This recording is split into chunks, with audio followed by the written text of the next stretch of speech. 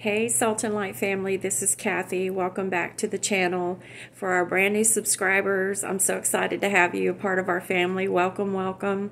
For our returning subscribers, thank you so much for being here, and thank you for sharing this out into the airwaves and the algorithm of God, and helping us do our warfare where there's spiritual wickedness in high places, and the Word of God defeats the enemy every time and brings breakthrough and deliverance and joy and healing and salvation for everyone that listens to it and receives it, because faith comes by hearing and hearing by the Word of God.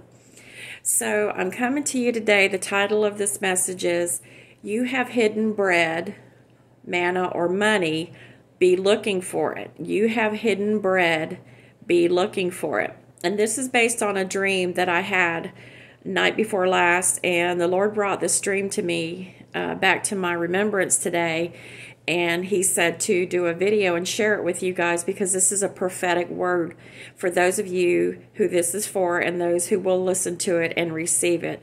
And how you know a prophecy is of God, it not only bears witness with your spirit, it's like, yeah, that's right, but it's also based on something that God has already told you, or you've been encouraged by reading the Word and He's told you this is going to happen. He always confirms His Word through, He says, let every word be confirmed through the mouth of 2 or 3 witnesses.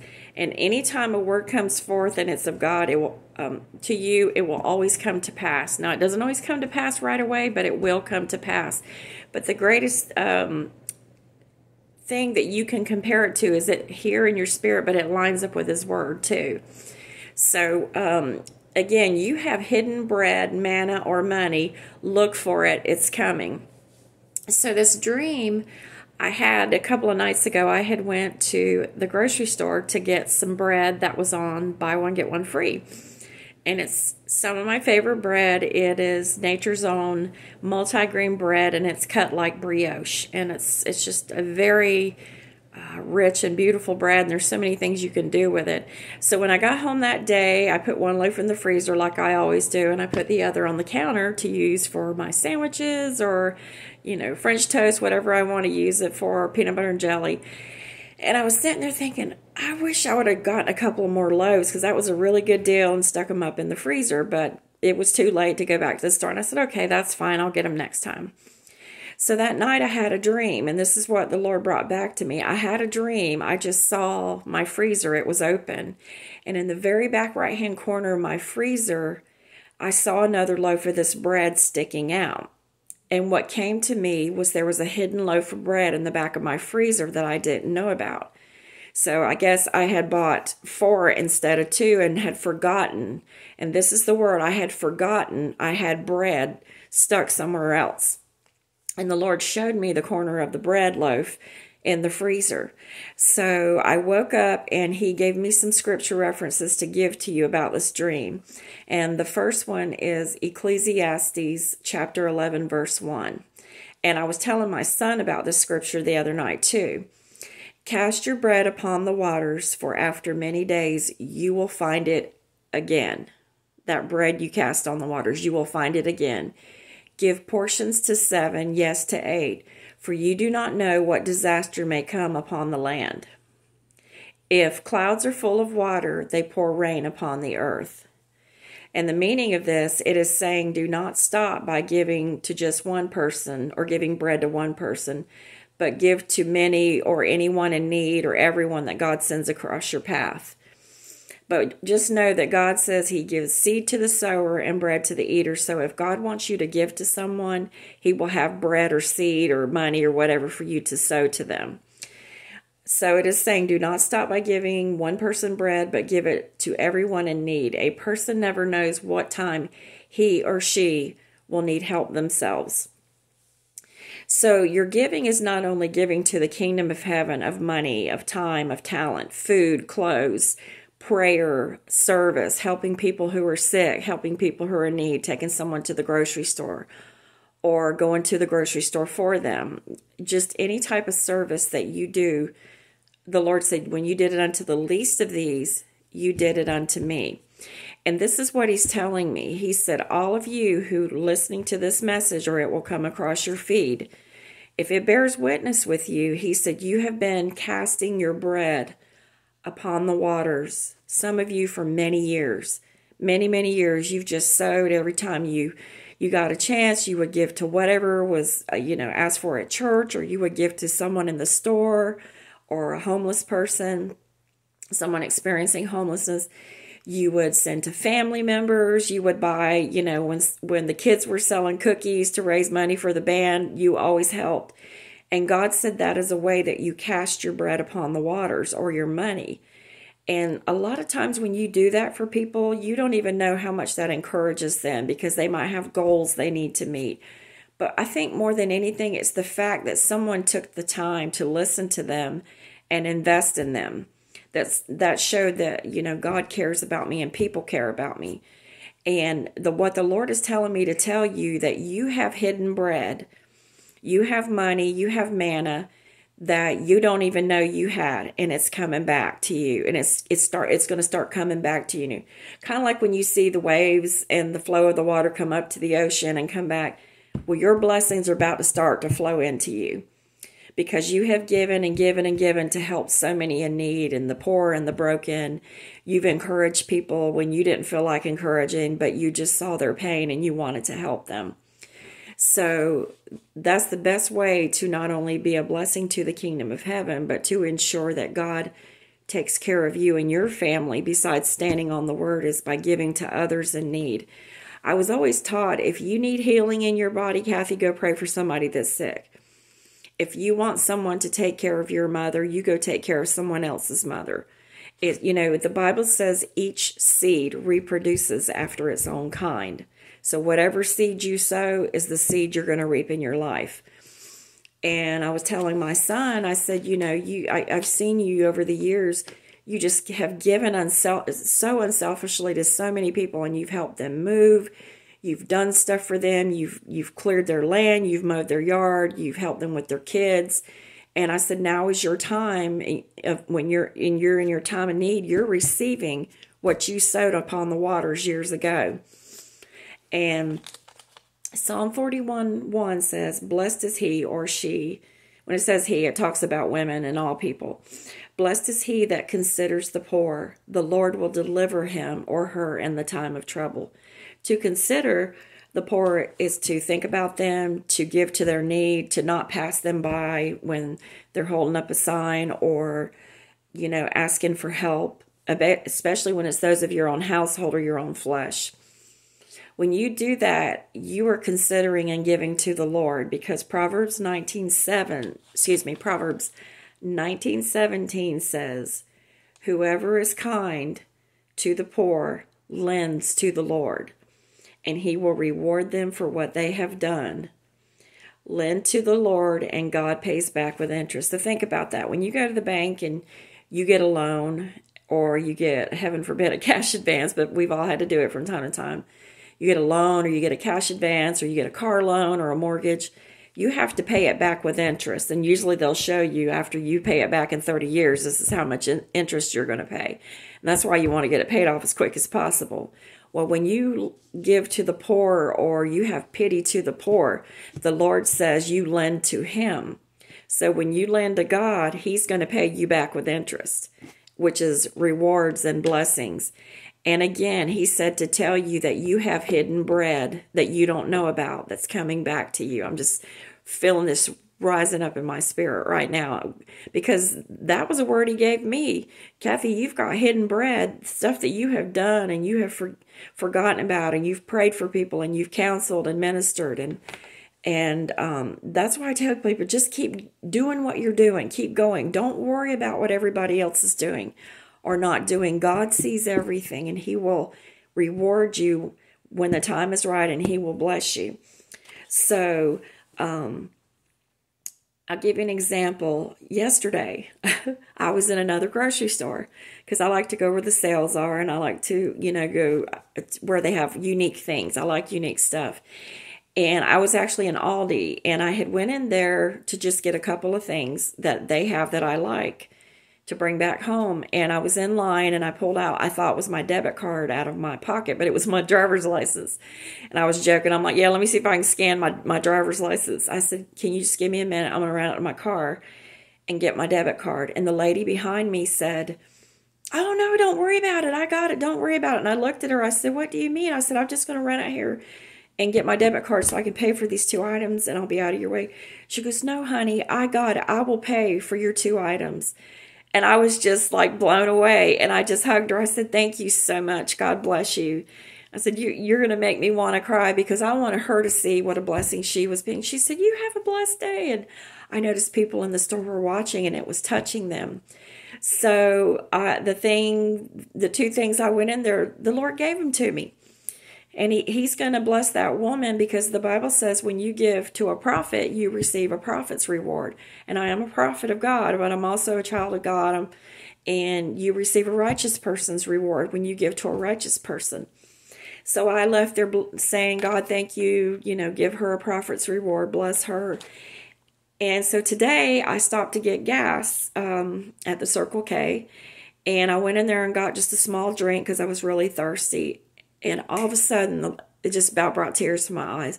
It was the same Circle K that this happened in. And the Lord brought it back to me and he showed me. And I don't go around telling people what I do. I don't brag about it because the Lord says, don't let your left hand know what your right hand is doing. But the Lord reminded me of when someone was sitting out front and they were hot and they asked me for money. And I said, I don't have any money, but I'll buy you a cold drink if you'd like one. And he said, okay. And he came in. He just looked like a young teenage boy. And it broke my heart. So I bought him a drink from the fountain. And the Lord said to me, he said, see, you sowed a drink and you not only got more of a drink, but you got something else. So that's the way you cast bread upon and again, I give God the glory. I don't tell people what I do because that's between me and the Lord. But, and that's, a lot of people that's what the Pharisees did in the Bible. They would sound a trumpet before themselves. Look at me, I'm giving and I'm praying and look how great I am with my big hat and my robe. You're supposed to be quiet and humble and keep that between you and the Lord, just like fasting and things that you do, things you pray in secret. It's okay if you tell people, hey, I've been praying for you and I'm glad to see you're getting better. But anyways, so those of you who are listening to this message, God said to tell you that he has seen your giving and your lending to those in need. And he said, you have done it unto him. He said, everything you did it for him and you put it straight in his hands. And now he's going to start paying you back because you've been doing it for a long time or you've been doing it for a while, never expecting anything in return. And he said, you have hidden bread. You have sources of money, blessings. I see refund checks come in, rebate checks, inheritances, money that's been owed to you for a long time. Somebody sold some land in the family and it should have come to you. Stock should have come to you. And I keep hearing inheritances. So some of you have had inheritances stolen from you. And the Lord said he's about to return it to you. He said, tell you the devil is not going to get over on you because you're his and you belong to Jesus Christ and he's going to bless you. And the last thing that he took me to, now this is about salvation and when, a sinner repents or when someone is lost and Jesus leaves the 99 sheep to go after the one that's hidden, got lost in the woods. And there's a picture that I just love that's out right now. And it shows a little baby sheep and he's scared and you can see Jesus running in the background coming to get him. I just adore that picture. But it's Luke chapter 15, verses 8 through 10. It said, or suppose a woman has 10 silver coins and loses one. Won't she light a lamp and sweep the entire house and search carefully until she finds it? She will call in her friends and neighbors and say, rejoice with me because I have found my lost coin. Woohoo! Guys, I found my silver coin that my grandpa gave me. Come on, let's party. In the same way, there is joy in the presence of God's angels when one sinner repents. So those of you have been sowing seed for loved ones, for their salvation, for their restoration, for their healing, for their marriages. And God said, you've been looking here and fro just constantly. You've not only been looking for your blessings, but you've been looking very intently in the Word for something else to pray over them. And you've been watching for the Lord to move in their lives. And I'm going to tell you something. Sacrifice and seed is very powerful, not only in the face, but in the nostrils of God, because He smells sacrifice. And fire falls on sacrifice. I heard a pastor say recently, and that is so true. For all the sacrifices you have made, for all the times you have done without so others could have, for all the times you gave up your last drink or meal so someone else could eat, God said you have done it unto Him. And you have hidden bread. You have hidden loaves of bread in the freezer. You have them everywhere. And what I see is going to happen, you're also going to like go through old purses, and you're going to find a 20 you might have forgotten about, or you're going to get in your vehicle and there's going to be a $50 bill under your seat, and you're going to wonder how that happened. God's going to start blessing you, and He's going to send not only angels to bless you, because hey, if the angels can feed Gideon and they could feed Elijah, they can feed us.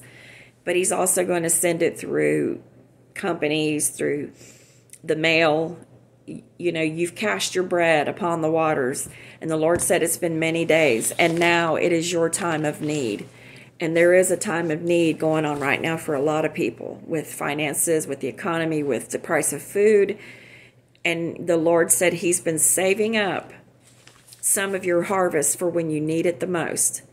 And those of you, you really need it right now. You need God to break through for you. And He said to tell you that your harvest is here. Just receive it. I'm so happy for you. I cannot wait.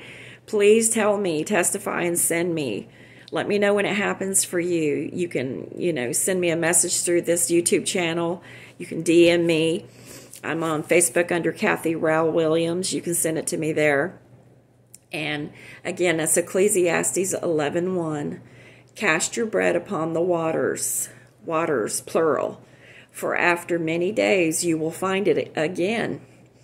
Give portions to 7, yes, to 8, for you do not know what disaster may come upon the land or in your life.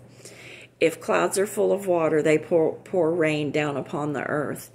And the other thing He gave me right before I sat down to start recording this was, He said it was multi-grain bread, Kathy. So He said, look up multi and look up grain. So multi, of course, means many or more than one. You're going to have many and more than one blessings and loaves of bread, and that represents not only, man shall not live alone by bread, but by every word that comes out of the mouth of God. But bread also represents, abundance and food, and they were always cooking bread. And bread to me is it's a comfort food. It's a nourishing, especially yeast bread. I just love it. So multi means many or more than one. Grain is crops, food, or a single grain or seed. And when you think about grain, you think about the harvest and the wheat. The wheat, also represents the kingdom of heaven. The bad wheat or the bad, the tares or the weeds, God's going to cut down and throw it in the fire. But the good wheat, which is us, the kingdom of heaven, is going to continue to grow and bear fruit, or the branches that we are, because Jesus is the branch and we are the additional branches grafted in the vine through Him. So I am thanking God. I receive this word for myself too. Anytime I give a word, I claim it for myself as well and my family. So please do claim this word not only for yourself, but for your family. And I claim it for friends, people connected to me. I always say, Lord, everyone connected to me, past, present, and future, let this word come in their life and let them have the blessing that I've been able to get from it.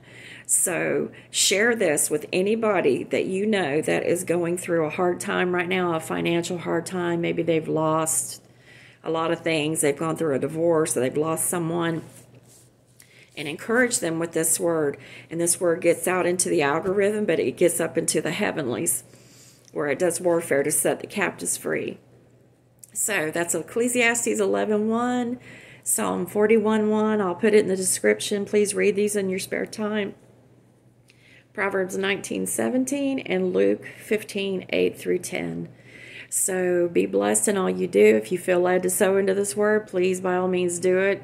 I promise you'll reap a harvest you can't contain. And I love you guys, and Be sure to hit the like and subscribe button so the next time I upload a word from God, you can receive it in due time, and you can listen to it as many times as you want, and then share it with those that you know need a blessing or need a word from God. So I love you guys. Thank you for being here, and thank you for subscribing. And I continue to pray for each and every one of you every day and do battle over you. And if you ever need prayer, just let me know. Leave a message in the comments, or you can personal message me either here on Instagram or on Facebook. Well, actually, I'm on Instagram too, but Facebook, Instagram, or YouTube. So God bless you, and I love you guys with Jesus's big heart and love. Have a good day.